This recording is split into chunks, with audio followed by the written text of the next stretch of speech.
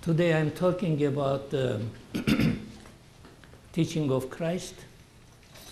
Other times I spoke about Lao Tzu, Buddha, Krishna, and other great ones. Today I'm talking about Christ. I know that you have lots of understanding and love about the teaching of Christ, but I am going to approach from another viewpoint. When I read the teaching of Christ, I see a very strong principle there that is not emphasized in religion. That principle is the freedom. If you read the teaching of Christ very closely, very deeply, you will see that in that teaching, from beginning to the end, he is emphasizing freedom.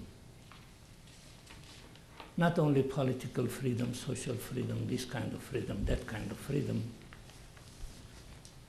but an essential freedom. What is the essential freedom? Essential freedom is elimination of all those limitations and obstacles that preventing man to return to his divine nature.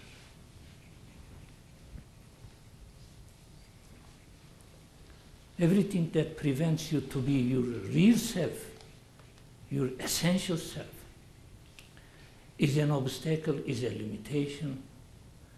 And the teaching of Christ is exactly how to eliminate these obstacles and hindrances to lead you total freedom.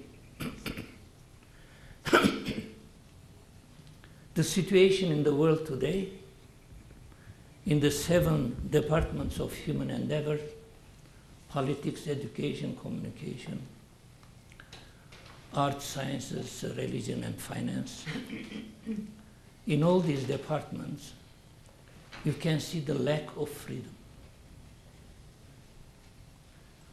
For example, let's take the first freedom. The first freedom is to be able to be the master of your body. If you are not the master of your body, you are not free. You are the slave of your body.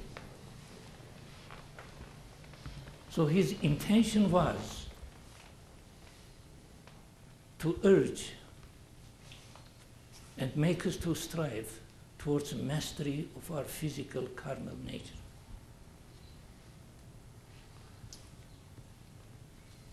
All blind urges and drives that are coming from our bodies must be controlled, must be sublimated, must be transmitted. For example, once he said, "Be perfect as my Father in heaven is perfect." Now, people didn't see behind these words the teaching for freedom. How you can be perfect if you are the slave of your physical body? How you can be perfect if you are a slave of your emotions, negative emotions, hatred, anger, fear, jealousy, revenge, separatism, these kind of things. In all departments of human nature, you can see this slavery that is going on. And his intention was to make you perfect. What is the perfection? Perfection is elimination of all hindrances, of all obstacles that preventing you to reach that perfection. Even sickness, physical body sickness, is nothing else but then slavery, lack of perfection.